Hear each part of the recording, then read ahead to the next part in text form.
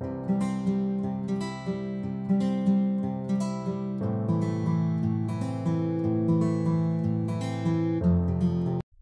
everyone, welcome back to my channel. Today in this tutorial we will walk through the basic to advanced uses of ObjectMapper. It will help us to become the fluent in this essential Java to JSON conversion tool as well as the from JSON to Java. So the main focus of this tutorial is to how we are going to convert Java object to JSON object and from the JSON object to Java object. So there are like multiple libraries are available for converting this from Java details to the JSON as well as the from JSON to Java. But here we are going to use the ObjectMapper. This is the like main core API of the JSON API. So we are going to use the ObjectMapper, and also I will show you that how we are going to use ObjectMapper in Java for conversion with this JSON API. So ObjectMapper is a key class of JSON API. This is basically used to convert Java object to JSON and vice versa. So before we are going to use into our application, we must initiate with the proper syntax like ObjectMapper, then object name equals to new ObjectMapper. So even before that also, first of all we need to add the ObjectMapper dependency into our Spring Boot project. If you are not aware of it, like how we are going to create the Spring Boot project, in my tutorial in my channel already few applications over there. From there you guys can easily understand that how we are going to create the Spring Boot project. So I'm not going to the creation of this project, like how we're going to create the project. We are directly focusing on this, how we are going to use ObjectMapper in our application and how we are going to write the logic for it for conversion. So for that, like I've already one application, that is this one, and here this is the pom.xml. Well, basically we are going to add this ObjectMapper object wrapper actually module, or we can say that is the dependencies into our pom file over here. So here we are going to use this object wrapper. Okay, object wrapper. Coming object wrapper. These dependencies basically we need to add over here. Okay, this model wrapper basically is used. It's not coming. Okay, it's come. Just this one, model wrapper. So this module actually, these dependencies we need to add for over here. This module actually we need to add into our pom file. Okay, so that we need to use the relative functionalities from these different types of class and all those things. Okay, so now we can also see that actually dependencies is added into our class path. We can see that model wrapper, this one 2.4.2, right? This is also added into our class path. Now actually we are going to see that what kind of basic syntax of it is. So let me create one package or class over here. Let's say object wrapper example. Okay, and we can create another package over here like wrapper. Okay, and we are moving this particular class over here.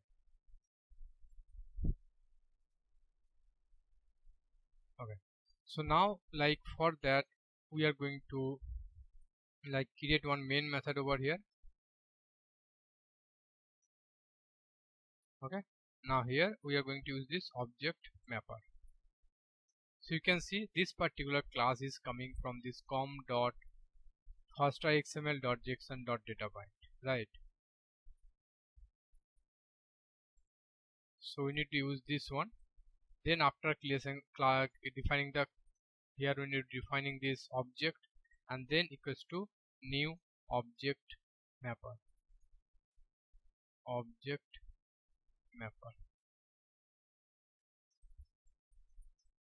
Okay, so in this way basically we can defining the object, and then we need to, it's actually have one method like mapper dot write value as object,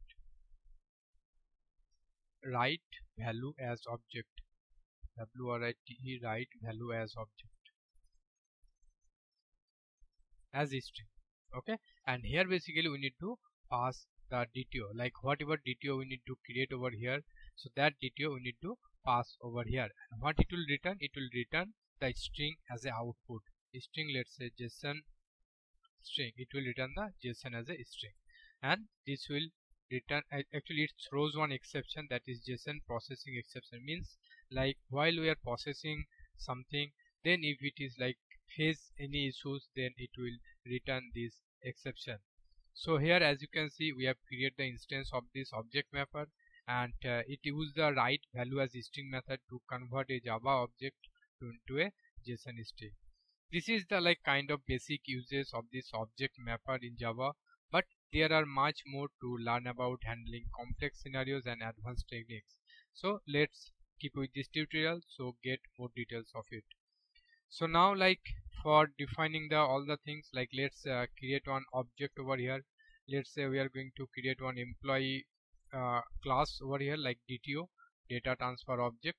Okay, employee, and here we are going to like defining few properties, like let's say private string name, and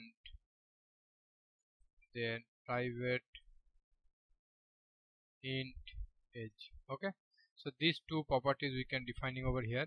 Accordingly, we can also defining the getter and setter of this method. So of this field, so getter and then setter. Okay, now basically we need to use this particular employee class over here. Like we need to create this object emp equals to new employee. Then here we are going to set name equals to, let's say, John. Okay, and then we are going to set emp dot set age. Okay, let's say age is 30. So now basically over here, as we have created already this mapper class, so let's create this employee object top of this one. Okay, and now basically we need to pass this employee object over here. So now it will basically convert this object, means convert this D2 into the JSON string. So over here, once we print this value, then it will like we need to print this object, like let's say JSON string over here, and then we need to print this object plus JSON string.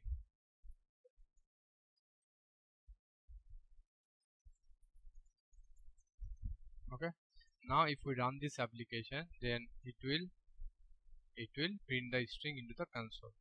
Let me run this application as a Java main. So as you can see, it's converted this DTO into the JSON string and printed over here.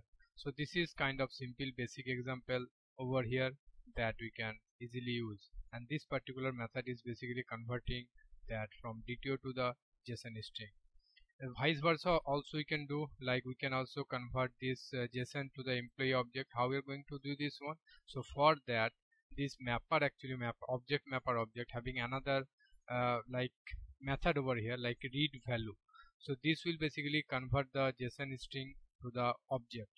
So this read value over here, the first parameter we need to pass this JSON string, and the second object is to like in which DTOs we need to convert. So here it will be a employee dot class. So it will basically convert this particular JSON string into the employee object. So here we can create another object over here, like converted string equals to, let's say this one, like employee1, or you can say it's a converted string. Okay, now here we can print this particular value, like employee object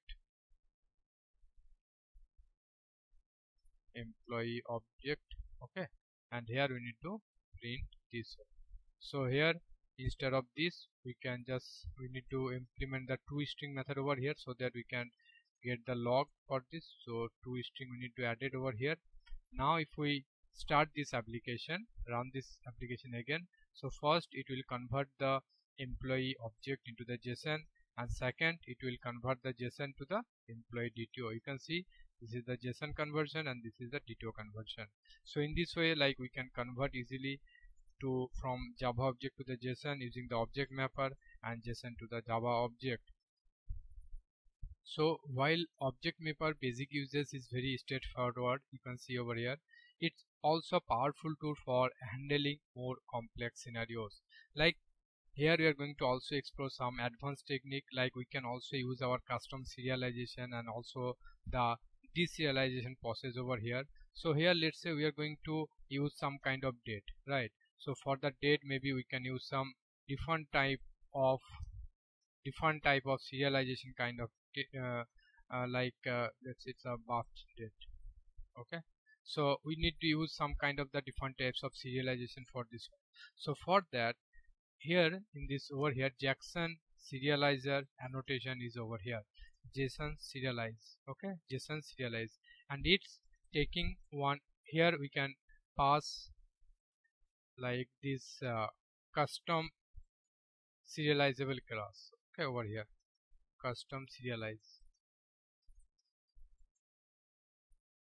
custom serialize dot class. Okay, so this custom serialization class we can provide over here.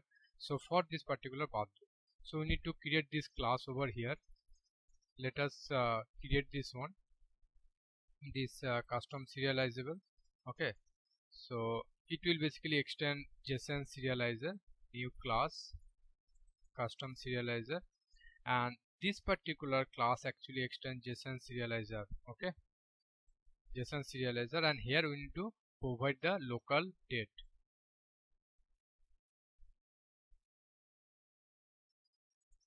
It will provide the local date.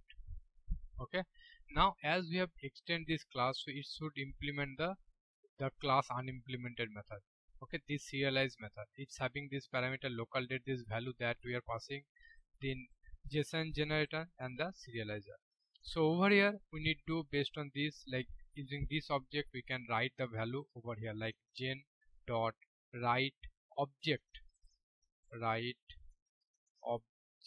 Okay, and here we need to write this value, like value dot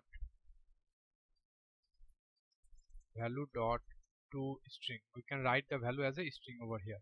Okay, so it will basically like convert this, whatever the input we are getting, this local date, like this birth date, that we are actually writing over here. Okay, now we need to import this class over here, this custom serializer. Okay, so this is imported over here. Now like so here as you can see, this employee object, we have used this JSON serialize. Now if we, okay, we need to set some data over here for this birth date, like emp dot set birth date local date dot now.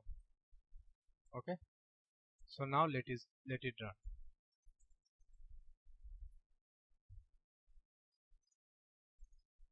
Okay, it's showing this invalid definition. Okay, even also is we are getting the data over here, but it's still like it's showing some kind of the exception over here, but still we can see the date.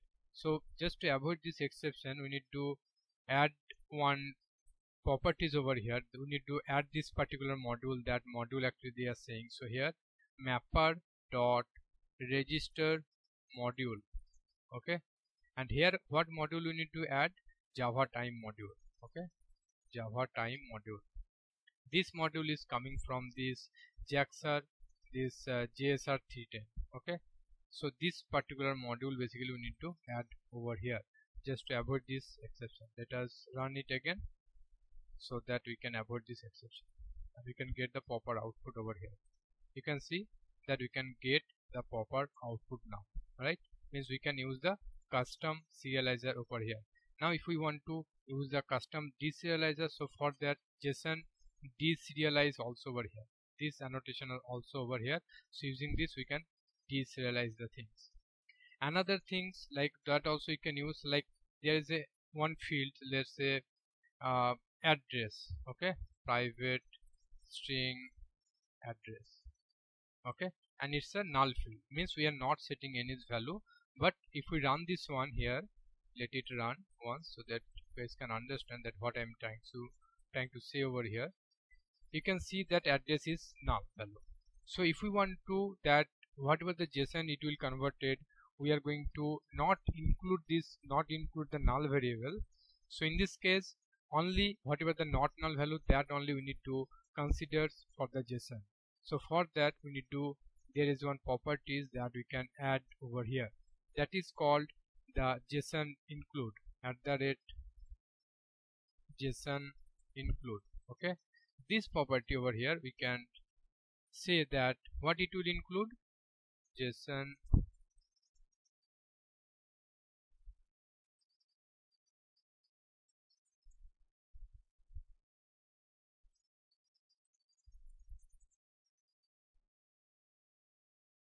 value equals to JSON include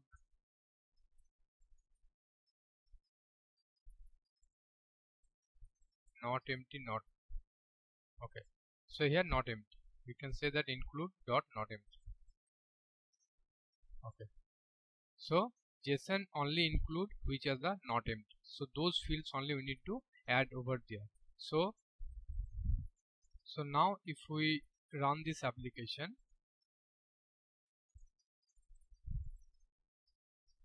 so now you can see the output, it's actually exclude the null field, the address one, but in the employee it's actually printing because it's over there. So as you see over here, so after like ignoring the null properties, it's been removing that nullable fields from this JSON string and only keeping the not nullable fields over here. But in the employee object, is as we are not considering anything for this one, so that's why it's like keeping the address as null. So in this way, like we can handling multiple things using the object mapper over here. These are the kind of basic things that how we are going to use this object mapper for converting from Java DTO to JSON as well as from JSON to the Java DTO. So that's all actually all about this, about the object mapper. If you guys have anything, please do let me know in the comment section. Thanks for watching this tutorial. If you found it helpful, please subscribe to the channel for more Java tips and tricks. Happy coding. See you in my next time. Bye-bye.